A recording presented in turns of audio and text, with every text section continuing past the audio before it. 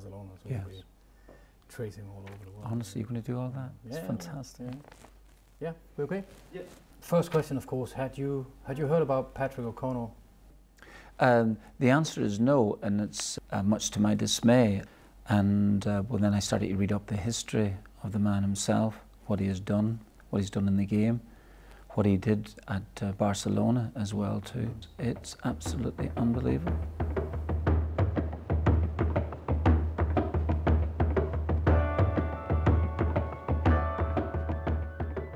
The story has come through distant relatives that he did run guns. Patrick was on the left, the family was on the left.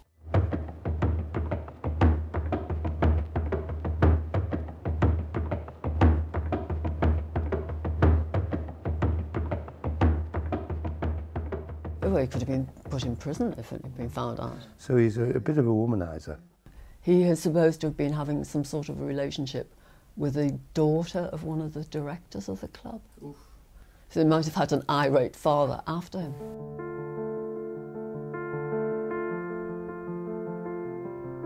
This shitter who treated them all so badly, deserted them, left them in poverty.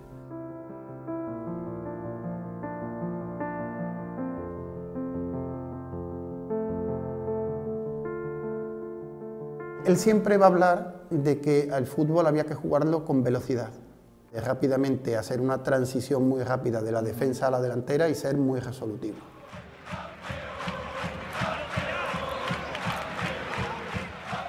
El monopolio que hasta entonces habían tenido el Barcelona, el Athletic de Bilbao y el Real Madrid, que eran los únicos equipos que habían ganado la Liga.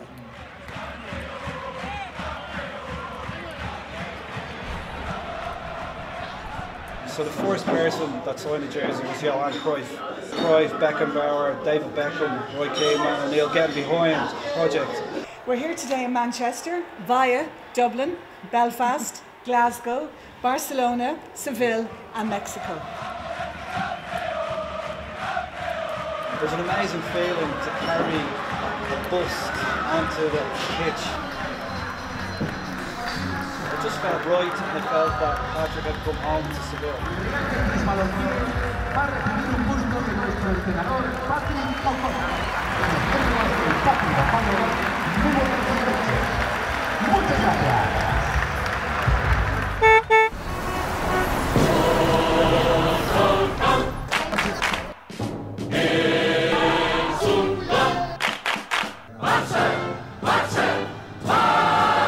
Betis consiguió su mayor trofeo precisamente con él de entrenador, entonces eso le dio mucha fama.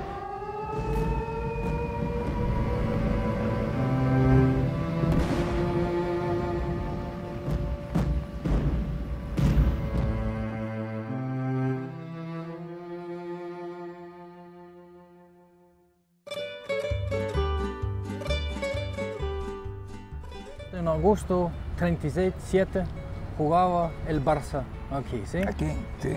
Y aquí. Hiciste, ¿no? En este campo. Sí, ya sabíamos que venían huyendo de la guerra de España. The new ruler of Spain rides into the city of his conquest. Son los años más duros del franquismo y no hay una oposición. O estaban en el exilio, o estaban en las cárceles, o los habían fusilado. Curiosamente, O'Connell no es depurado. Yo no sé por qué, que es un enigma. Es el olvido de tanta gente como el señor O'Connell que estamos hablando y otros miles que han habido antes y que han dado muchas cosas por el club y no existen. No, lo tienen todo tapado. Y pierden una cosa, pierden el corazón. Él ha entrenado al Santander con notable éxito y en Sevilla entrena los dos equipos. Entrena al Betis, lo hace campeón de Liga, y después entrena al Sevilla, que lo hace segundo clasificado. Had you heard about Patrick O'Connell? No, and the more I hear the story, the more ashamed I am that I didn't know. Never heard about him at all. I think it's the most compelling story I've heard in football for a long, long time. You've got to hear this, you've got to listen to this. This is incredible stuff. Very few people would know, to be brutally honest, that the man ever existed. I think that's tragic. Tragic. sad and tragic. He disappears off the map, you know. How can that possibly happen to someone like that? It's like Guardiola just suddenly disappearing. For all that greatness, he ends up living alone in London, destitute on the streets, dies in a pauper's grave, and is lying there for years and years and years. It is just extraordinary.